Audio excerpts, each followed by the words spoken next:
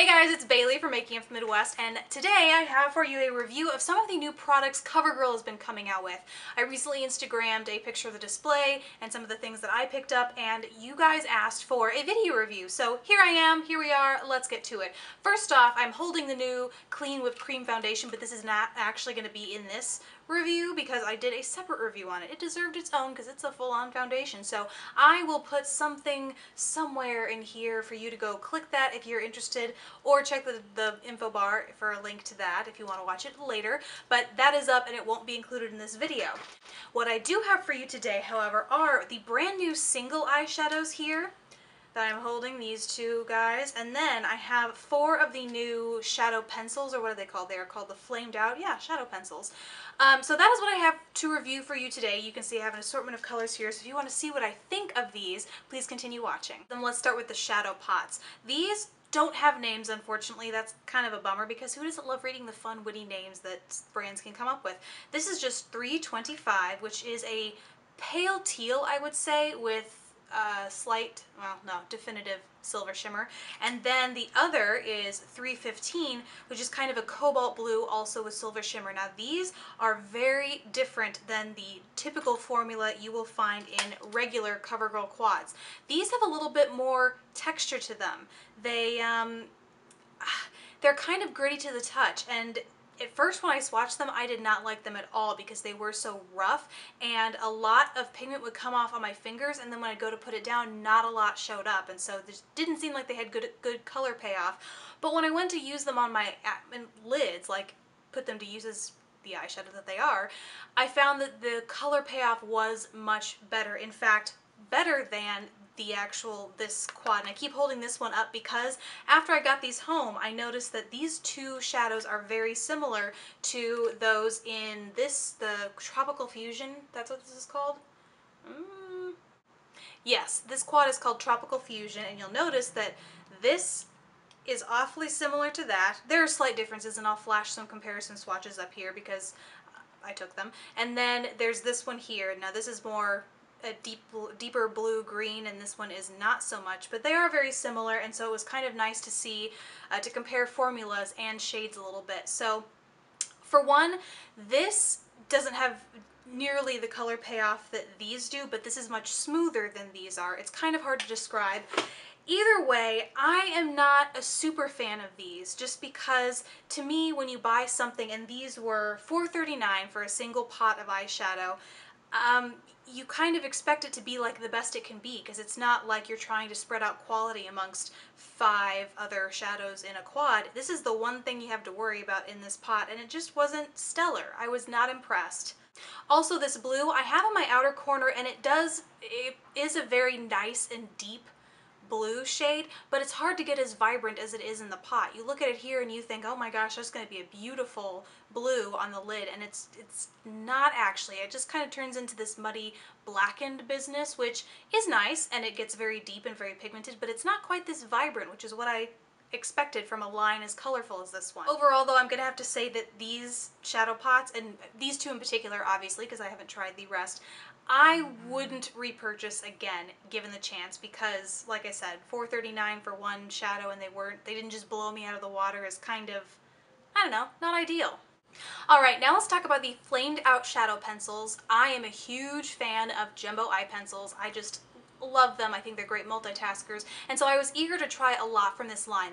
Granted, these are 4, but this line has a huge color spectrum, so I thought I would try some from the neutral end and some from the colorful end, and as it turns out, I am really glad I did, because there are some quality and texture inconsistencies that I want to talk about. So let's first start off with these. Now, right off the bat, these cost $6.59 per pencil. So here I have $3.50, again, no like names. $3.50 is a light taupe, a light shimmery taupe, and $3.35 is a light olive with kind of slightly chunkier silver glitter. Now when I first swatched these, I was really unimpressed with how dry they were. They were just really dry. They were hard to swatch at first, and I thought, well, maybe it's because they're brand new and they need, you know, to be warmed up a little bit by your natural body heat, but that just wasn't the case. They weren't warming up, they weren't becoming smooth or creamy, and they stayed that way even when I applied them to my eye. And that's, you know, having something that you have to press down and tug, and you don't want that around your eye. No, none of that repeated motion around your eye area. So for that, these were just total duds for me. Interestingly enough though, these two were brilliant. I mean, right off the bat, super creamy, super smooth, super opaque. This is a bright lime green, or number 315, and you can see it along with this.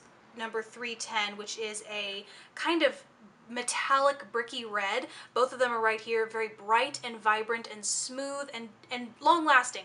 All of these are long lasting. The only difference is you have to get these on your eyes first, but these are really, really great and well worth the money, I think. The colors are also really fun too, and don't let them scare you, because you probably can't tell, but I'm actually wearing this one on my eyes right now. I use this as a color base to my eye look today. Now, before I explain what I'm wearing on my eyes, I want to say I wouldn't recommend using these as like a sticky base, like a paint pot or an eye primer. That's really not what these are supposed to be, I think.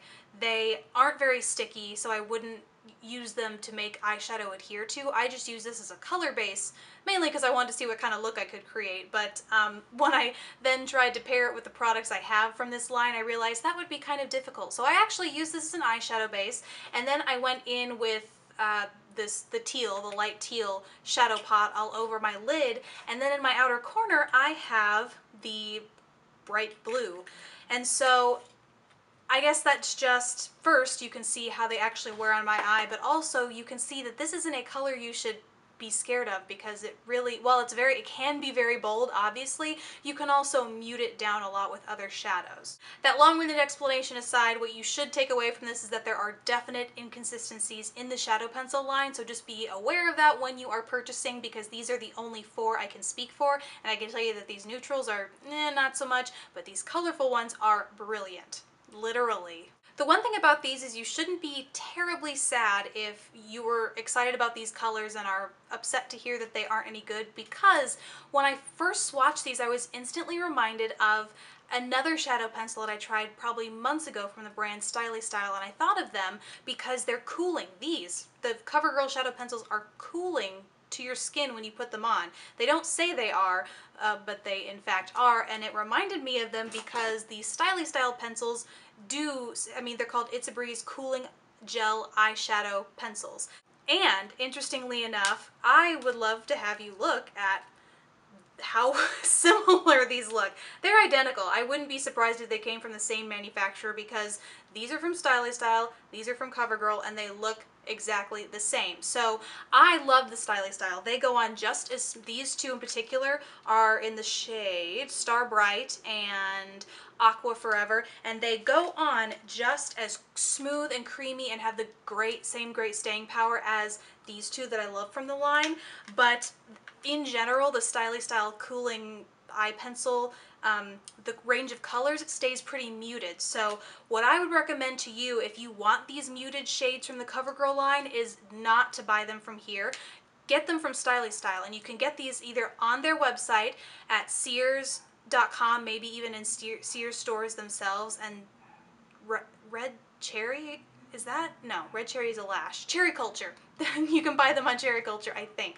So like I said, the shade range in these is a little more limited, but if it means you can get shades like this but better quality, I would try that. I'd be more inclined to try that. Plus, I think these are $1 cheaper. I think these are like $5.40 or $5.50, whereas these are $6.59.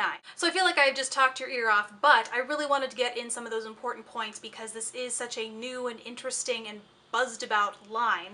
So I hope that was helpful. Just to sum things up, wouldn't recommend these, would totally recommend the brights from the shadow pencil line, but if you want the neutrals, I might go for the Styly Style over the CoverGirl, but that's just me.